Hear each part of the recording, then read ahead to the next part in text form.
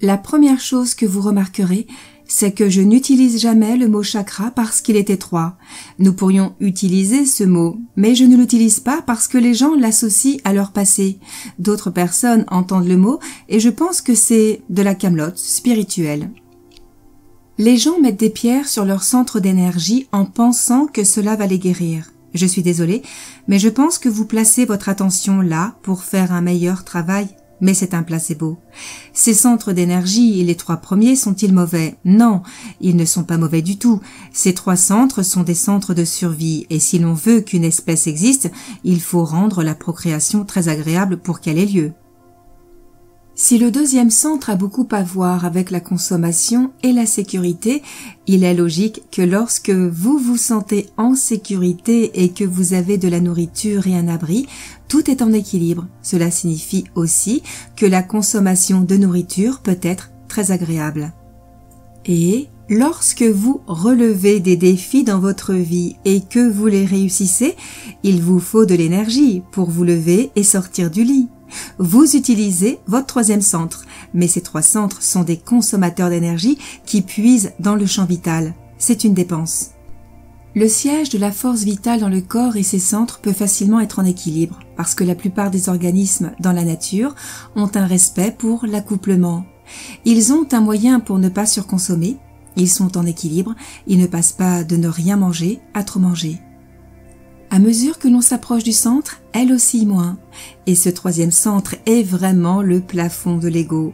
Dans le livre sur le Seigneur des Anneaux, l'anneau était le pouvoir. Et jeter l'anneau signifiait abandonner le pouvoir pour quelque chose de plus grand. Et c'est l'amour, c'est la plus grande fréquence.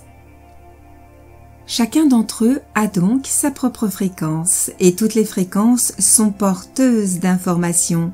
L'énergie a une intention, et lorsque l'énergie se déplace dans l'un de ces centres, les systèmes commencent à changer. Lorsque le premier centre s'allume parce qu'il y a de l'énergie à l'intérieur, l'énergie active le cerveau, et ce centre produit un esprit dans ce centre. Vous me suivez encore ? La conscience ou l'énergie qui se déplace dans le tissu neurologique est l'esprit. Lorsque le tissu neurologique est activé, il y a soudain un esprit. Ainsi, lorsque le premier centre est activé, il a son propre esprit. Cependant, lorsque l'énergie atteint le 4e centre, il ne s'agit plus de consommation, mais d'expansion de l'énergie. C'est le pont qui nous permet de nous connecter à notre divinité, et le fait de se connecter à cela, de mettre son attention dessus, crée non seulement une cohérence solide, mais produit une foule de substances chimiques biologiques qui sont libérées. 1400 substances chimiques différentes qui commencent à restaurer et à réparer le corps. Lorsque vous ressentez de la gratitude, de l'amour, de la liberté, il s'agit d'une liberté différente. Lorsque vous prenez soin d'autrui, c'est là que commence l'altruisme. Tout ceci est égoïste. Maintenant, pouvez-vous activer ce centre? Et quand vous l'activez, pouvez-vous faire l'amour à quelqu'un? Si c'est un oui. Alors maintenant, vous le faites d'une manière généreuse. La conscience est différente, elle vient du premier centre, vous comprenez? Ainsi, lorsque 2 personnes s'unissent pour ne faire qu'un et qu'il y a un véritable amour, il y a alors un bel échange d'énergie et il y a une croissance ou une addition d'énergie. Ce n'est pas le contraire. Ainsi, une énorme quantité d'énergie reste dans le premier centre et peut se déplacer dans le 2e centre. Comme je l'ai dit, parce que vous vous sentez en sécurité, et lorsque vous vous sentez en sécurité dans votre environnement, votre corps est plus équilibré et vous pouvez consommer, métaboliser, digérer, sécréter et éliminer. Toutes ces fonctions biologiques se déroulent dans le 2e centre.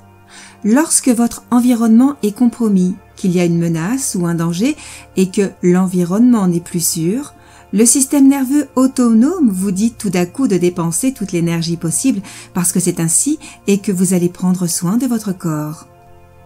Comme nous l'avons dit, de nombreuses personnes puisent la majeure partie de leur énergie dans les 3 premiers centres et l'incohérence qui se crée dans le cerveau, les émotions qui sont stockées dans les 3 premiers centres pendant des années sont dues au fait que l'on pense et ressent inconsciemment de la même façon et que l'on emmène et stocke de l'énergie dans l'un de ces centres inférieurs.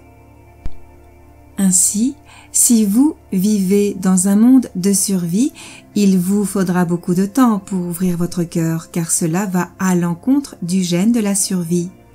Vous ne voulez pas ouvrir votre cœur dans la survie parce que vous seriez une proie, vous seriez vulnérable, vous ne resteriez même pas assis. Fermer les yeux, se concentrer, tout cela va à l'encontre de l'acte d'ouvrir réellement son cœur. Ce n'est tout simplement pas le bon moment pour le faire, et les gens se concentrent sur la matière lorsqu'ils sont dans cet état, et c'est pourquoi il faut faire ce travail et faire entrer de l'énergie dans votre cœur. Lorsque j'étais à l'Institut HeartMath, il y a une dizaine d'années, et que nous examinions toutes les recherches ensemble, j'ai examiné les recherches sur le cœur. Une fois que l'énergie atteint le cœur, celle-ci agit comme un amplificateur. Une fois qu'elle arrive ici, l'énergie remonte jusqu'au cerveau, jusqu'à la porte thalamique, et le cerveau commence à atteindre des degrés de cohérence plus élevés.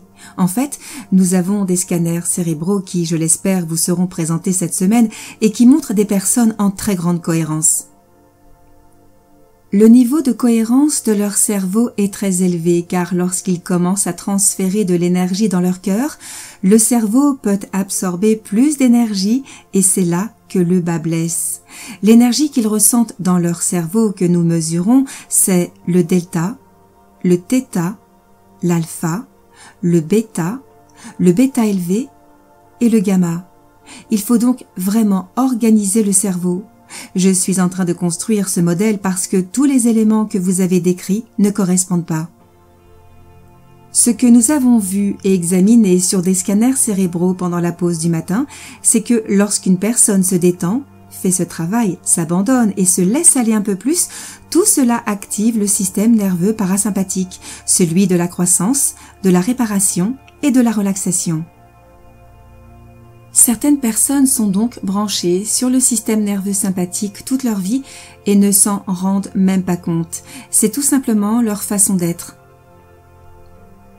Mais lorsque vous commencez à vous détendre, à vous ouvrir et à vous connecter à cette énergie parce que votre attention se porte sur elle et que votre système nerveux commence à ralentir, lorsque vous commencez à obtenir ces schémas d'ondes cérébrales alpha et θ, vous perdez un niveau de conscience qui commence à ouvrir la porte thalamique parce que cette porte est fermée la plupart du temps pour des raisons de survie.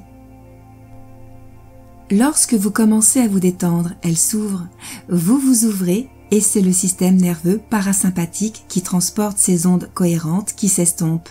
Ces ondes commencent à s'accumuler, à se construire les unes sur les autres. Et, à partir de ce schéma d'onde cérébrale θ, un peu d'alpha vient s'ajouter au gamma. Le corps est tellement détendu qu'il peut s'exciter, et lorsque le système nerveux sympathique se met en marche et que la porte s'ouvre, le cerveau entre dans ces schémas d'ondes cérébrales gamma élevées. J'aimerais vous faire comprendre à quel point ces ondes cérébrales gamma sont élevées. Si nous prenions un groupe de personnes dans une pièce et que nous mesurions la vue, l'ouïe, l'intelligence ou les enzymes pancréatiques de chaque personne dans cette pièce, nous verrions une courbe appelée courbe en Z. Êtes-vous avec moi? Une courbe en Z ressemble à une montagne symétrique. Si l'on trace une ligne au centre de cette courbe, c'est ce que l'on appelle la normale, c'est là que se trouvent la plupart des gens parce que la courbe est plus élevée au milieu. Cela signifie que la plupart de la population se trouve dans la norme.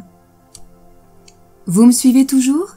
Si l'on trace cette ligne et qu'on la divise comme si l'égalité l'emportait, on constate que la majorité de la population se situe à environ 63%, 64%, se situant soit un cran, un écart type au-dessus, soit un cran, un écart type au-dessous.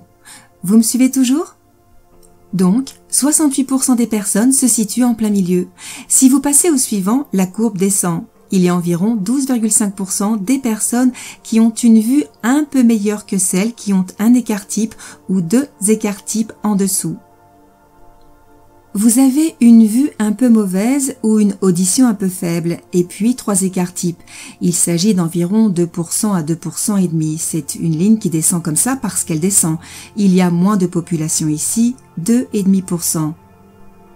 Il s'agit d'une personne ayant une très bonne ou une très mauvaise vue et ces 3 écarts types, quelle que soit la mesure, représentent environ 99,7% de la population.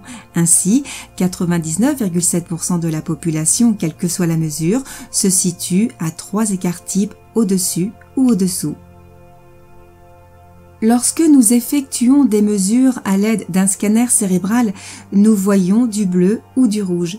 Le bleu représente un niveau très bas, le rouge représente un niveau très élevé. Plus la ligne bleue est épaisse, plus la distance est grande. Plus la ligne bleue est fine, plus la ligne rouge est épaisse. Nous avons donc des moyens de mesurer ou au moins de visualiser les choses.